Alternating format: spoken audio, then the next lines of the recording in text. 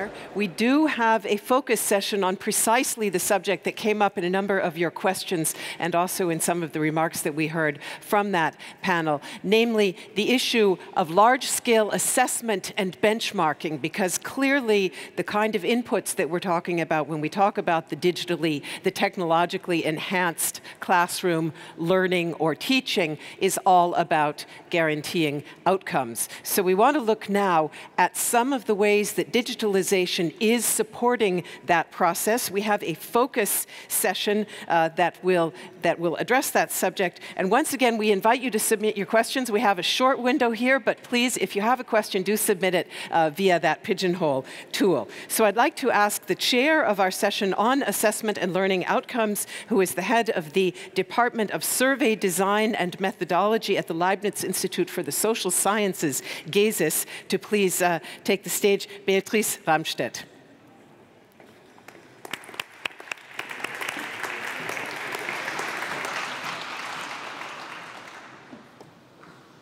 Well, thank you for the introduction. And indeed, we have a rather short session now, like 20 minutes before lunch. And I'm very happy to have here two experts with me, two experts in the field of assessing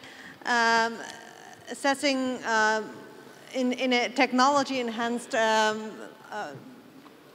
context.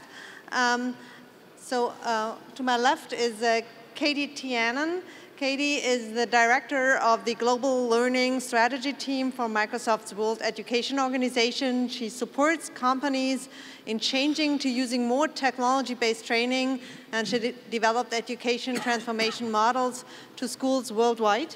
So a warm welcome to Katie. Thank you.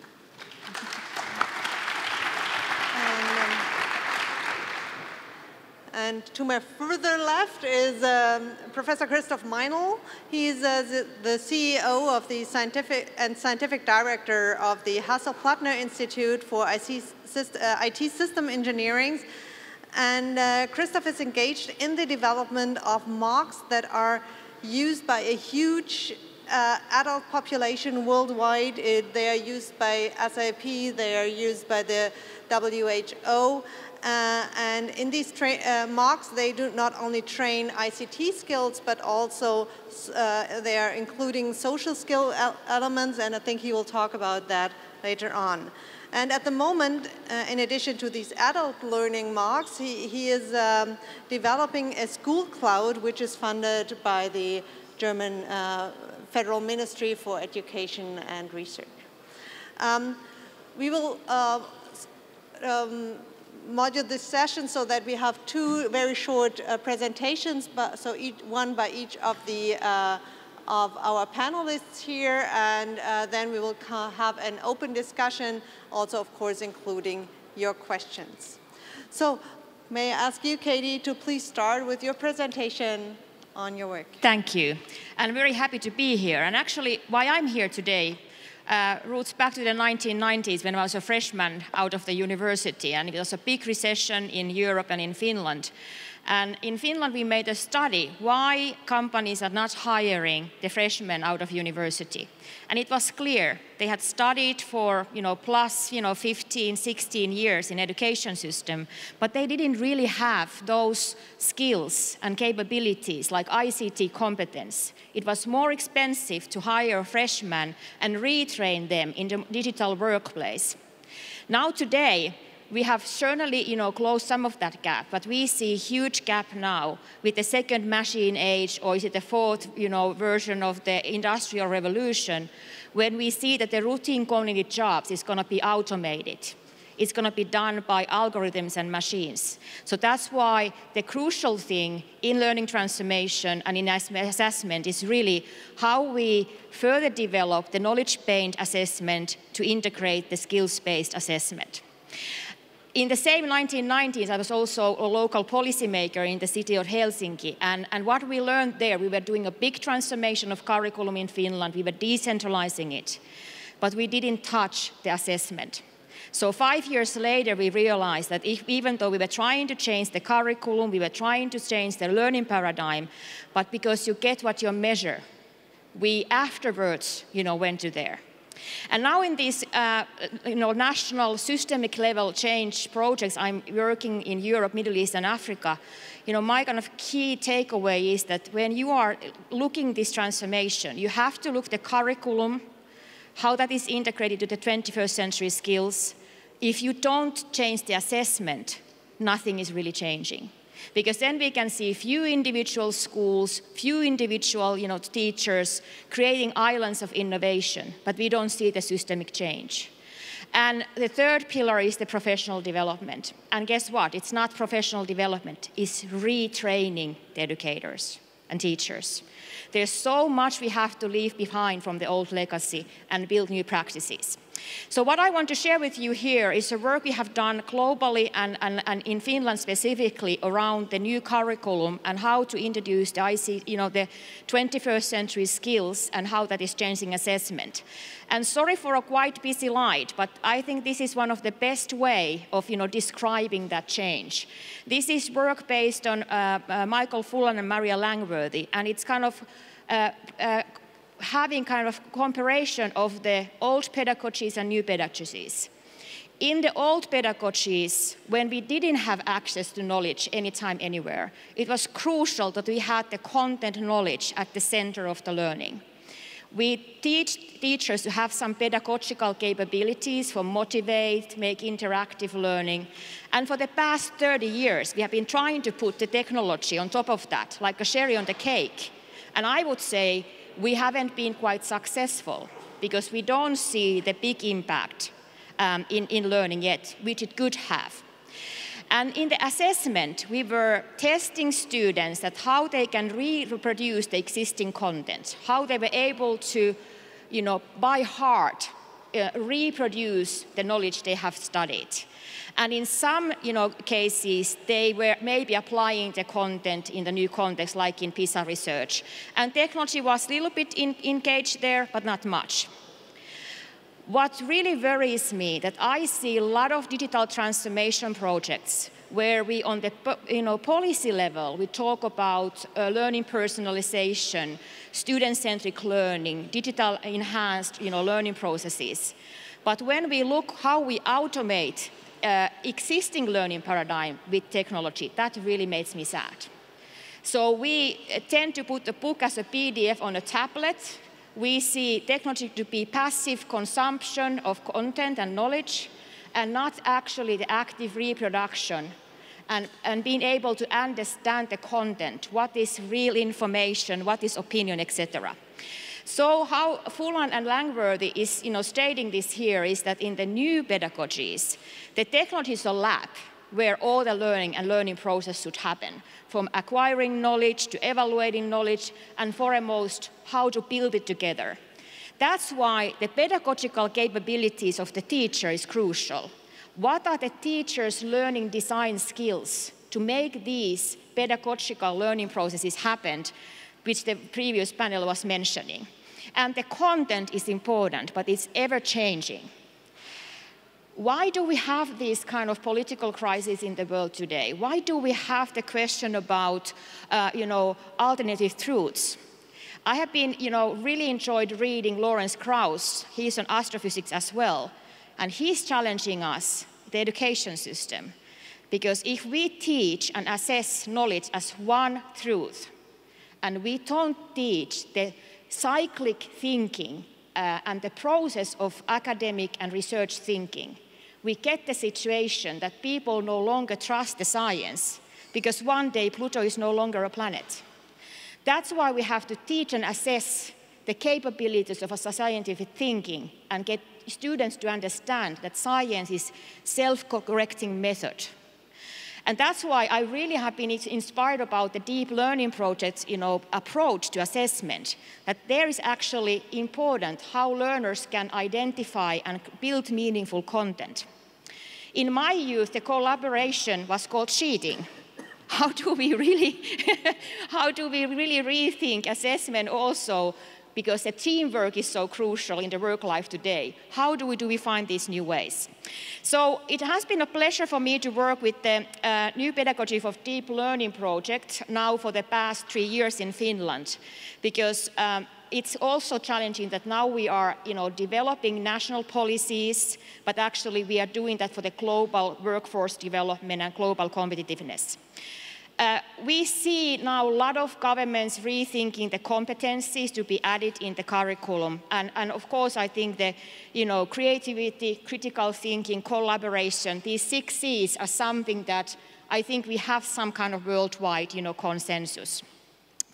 And the key thing with this deep learning process was that it was describing in the form of rubrics what are the different levels of the student skills, that how they can show that knowledge and skill in the classroom. It has been a challenge, to be honest, because first of all, today, big part of the learning design happens by book publishers. And if you follow that learning design process, you don't get further than 1 out of 5. This is definitely a big challenge for the teachers on the pedagogical side. The situation, I would say, is that I haven't yet seen any country who has been on a national and systemic level to be able to integrate the skills into the assessment. Because getting a grade in creativity, you are, B student on creativity, is not very supportive. So I would say that we do have to rethink the assessment overall. Are we really thinking more about the portfolio work? It has to be more about the written feedback. And now we see cities in Finland who has been deeply engaged with the project to develop this kind of transformation tools. But then there's a holy cow in education systems, and that is that the teachers who are professional of assessing students, which obviously needs to be changed, we are very worried about how assessing teachers. And one of the key learnings was in this North Star project in Finland that was implementing the deep learning, that we have to also give teachers new tools to assess their pedagogical practices. And actually what we developed together with the National Agency of Education in Finland and Professor Kirsti Lonka from the Helsinki University was a self-assessment tool for the teachers, that how they can really introduce new pedagogical approaches in their classroom so that we can even expect the learners to get those skills. And the word, attitudes was mentioned in the earliest panel. We co-created this 4-level, kind of continuum around the skills, where the level 0 is exactly the attitude challenge problem. As an educator, you think this is not, touching my subject. I don't care about this. This also shall pass. When in the level 1, the teacher is aware of those skills, but is not yet able to implement that in the classroom. On the 2nd level, they can also implement the pedagogies, and on the 3rd level, they are deeply engaged and can support others. So, dear audience, I would say that this is something that we can not only leave to the shoulders of individual teachers. We need to have systemic thinking. That's why this kind of forum and the consensus paper you made, it's fantastic. Because in your country, there has to be a certain understanding across the K-12 and higher education, how you see the knowledge in today's world, how you see assessment. Nobody dares to make these steps on its own. We need collaboration. But this to be said, Finland is still seen one of the successful education countries, and still a couple of weeks ago, my daughter was, in an exam, writing on paper with the pen, something that she learned by heart. She's still assessed the same way as I was 30 years ago. And latest research also shows that we have new risk of, kids who are leaving schools, because if they are highly digital competent, they don't agree with the knowledge development policies and practices in school, and they feel education is irrelevant for them. So I would also say it's time to wake up and smell the coffee and do that systemic transformation fast. Thank you.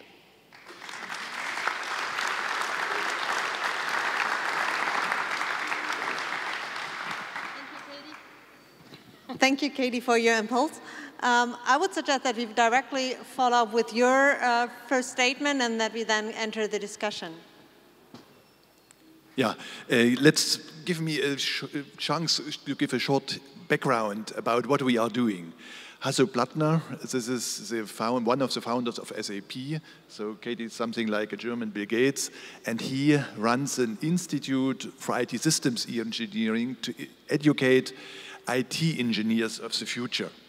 When we speak about education, then particularly where we are so close with all what's happening in IT, we see that we need something like a digital enlightenment for the people, and that education will be the only what we can do to face all the challenges of digital transformation of our society. If you think about robotics, if you think about what's going on with artificial intelligence, what you hear about that jobs are no more available in future, the only thing we can do is to prepare next generation, to prepare people to be able to face with this. So teaching education is very, very important. So what we are doing, when we speak about digital education, there are things to be done on different levels. We need content, digital learning content. We need formats that fit to the way how we teach, how we learn, and for that end, we need infrastructures.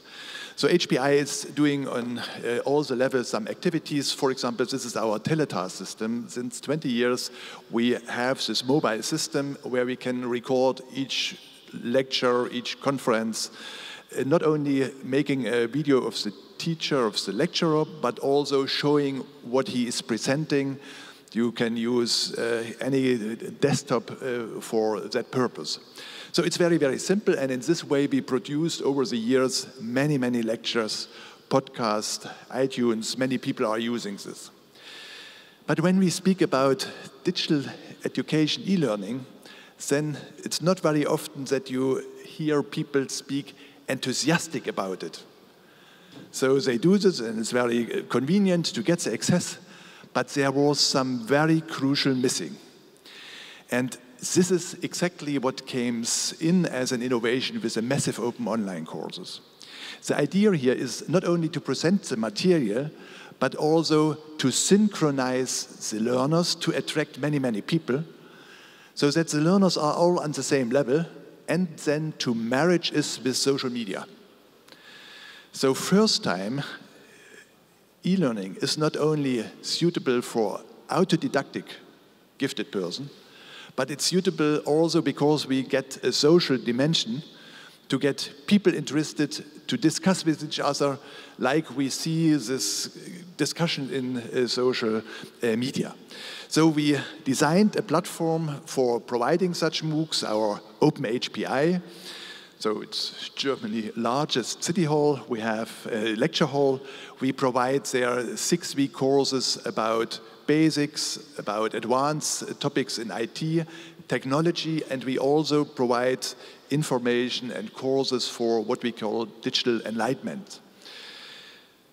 Here we see and have the possibility to measure and to assess how learning works, what is useful, what's successful, what does not work, because using such electronic systems, the people, you can exactly trace all activities and can see why the people left on a video on this point, or why they did not be able to make this homework.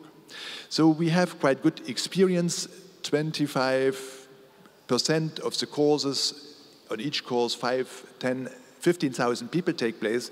25% manage the 6-week course with 2, 3 to 6 weeks homework and work, and are able to get a certificate.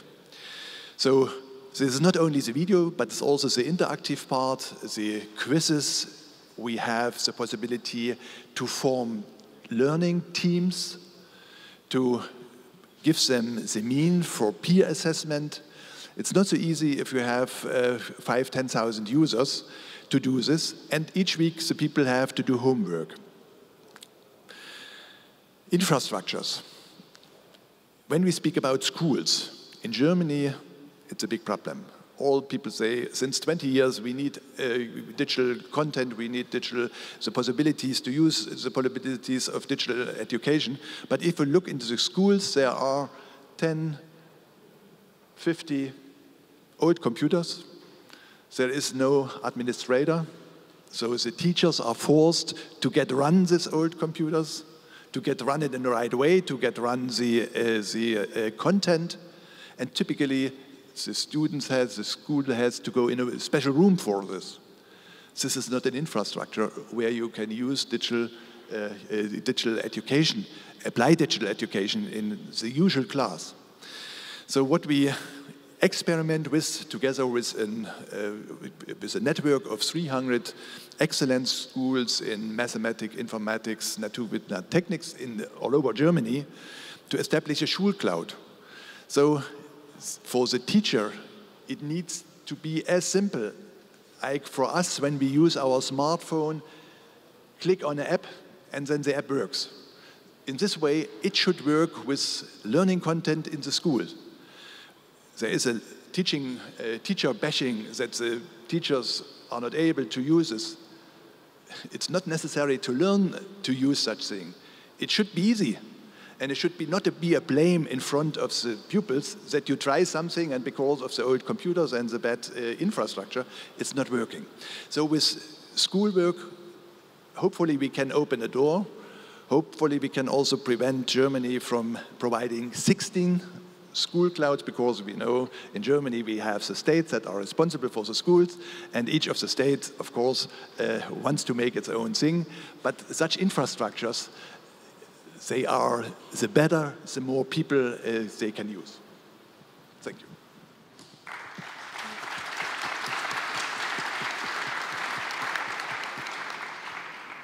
Thank you very much, Christoph. You already hinted to the learning outcomes. I saw on one of your slides the word certificate. So what is the way that you really test the students, and how do you confirm that the person himself or herself is the test taker? The thing with the MOOCs is that you need many people to take part to get a very rich interaction in the discussion forums, in the social media. If you do this with 30 or 50 people and someone asks the question, then you get an answer next week. But if you have 5,000 or if you have 10,000 or 15,000 people, then you get the answer within a half minute. So the people stay. So this is a kind of attraction to stay close, like in a classroom, to stay close with this virtual community, learners community. So what students have to be done? In the week, there are about 10, 15, 10 minutes videos. Then there are self-tests so that the people can check whether they understood the things. And then at the end of the week, they have to do homework. It's 1 hour. It's an electronic examination. And for each week, they have to do this. We have courses 6 weeks long.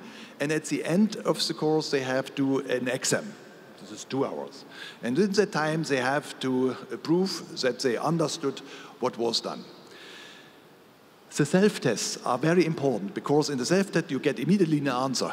And you can find out whether you have understood something. You can question, why is this wrong?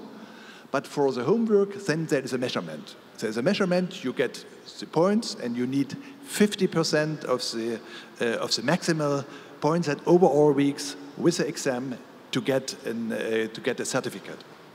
And if I can add very shortly, that is a challenge because technology is moving on so fast. So already today we have a solution where the computer camera is identifying the user. So it's identifying your face or your eye recognition. This is possible now because of machine learning. So in future, that will not be an issue. It also recognizes, is it a picture or is it really a 3D person?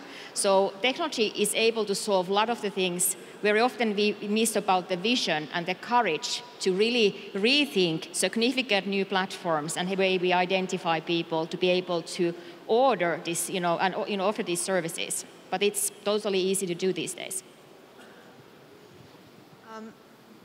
We have several questions from the auditorium, and one is, I think, an interest in assessing well, motivation, learning skills, so the social skills that I probably mentioned in the introduction that you assess, and I think you have it also in your programs. Can you give us some hints how you assess these in your courses, in your modules?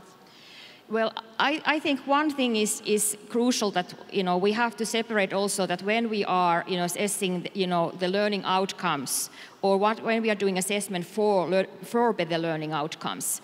And in these projects where we start to assess skills or attitudes or motivation, it's crucial to have like 360 view for that. So it's student self-assessment compared to some kind of rubrics that they understand what the success looks like, peer assessment, teacher assessment, etc. So it has to be verbal, but it has to have like different stakeholders participating to the assessment overall.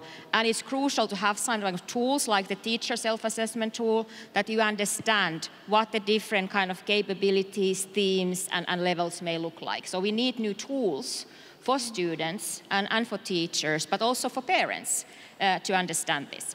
But is social behavior the same in such a virtual context as it is in daily life when I talk to you directly here? Well, we very easily see that digital tools are taking the social behavior lower, and actually research shows the opposite. That those students and kids who are active in social life, in private life, they also use the social tools a lot. If the learner is kind of withdrawing from the social interaction, there's some other issues that needs to be solved, but it's not driven by technology. I would say that if we look now back in the future, the power of the real digital transformation in schools will be the new way of collaborate and share, not only consume. So that is the big revolution, because also in businesses and public sector entities, you can work from anytime, anywhere. You have global collaboration, and we can really see in the project like the PISA for You, or how, for instance, Minecraft for education is used, that creates learning environments where kids are learning this socially responsible and digital experience where they work and learn together. Concerning this measuring success, learning success and others, there is an interesting story. When we start, of course, the people get shown how many of the questions you answered in the correct way, and because it's electronic, it's easy to exactly measure what was right, what was wrong. And then we observed in all these offerings, the people very often click on this, what is my status? What is my status? So then we developed a whole dashboard to show the people, this task, this is your percentage of the success. And this is very much motivating for the people to go back and to look to another video, to some things. I compare this like a mirror. The people like to look in the mirror. And this measurement dashboard is something like a mirror. Mm-hmm. Talking about the measurement dashboard, we have one question on the potential of using the media to give us insights in learning strategies, in how to design then really a course or a program. There is upcoming a very important area, science. In science, it is learning analytics. With this mass data we get, if we run systems with 10,000, 100,000 of people using it, we can see what are the people doing. In which point of a video they step out, or which of the question is not answered correctly. And then we can analyze this. It's not by a single person, it's by the big data we have. We can analyze this and can try to find out what's the reason, what needs to be changed to make this more efficient, or to increase the success in a first try to answer a question in the right way. So this is very much encouraging also the teaching teams behind such a course. There is typically a team which also is a little bit active in the learning, in the discussion forum, moderates sometimes, brings people to other ideas, or say, did you think about that? But this teaching team at the end of the course is exactly analyzing what can be improved to make it even more successful next time. And if we add on this also the predictive analytics, and you need that critical mass of data that your platform is now collecting. But with predictive analytics of that, we can see a trend and a risk of a dropout students beforehand. So if this big data is combined with the productive analytics, we have been able to really have huge impact to avoid the dropout risk. But it means that the teachers and the school has to have ways to do interventions for that thing. So that's why this analytics offers huge opportunities, but the way the teachers work needs to be changed as well. But it's fantastic because then we can improve the content, and if we can improve the class engagement as well, I think that is some of the big things. Well, thank you very much. We are at the end of our very short session and probably at the beginning of the lunch break. So thank you very much once again, Katie and Christoph.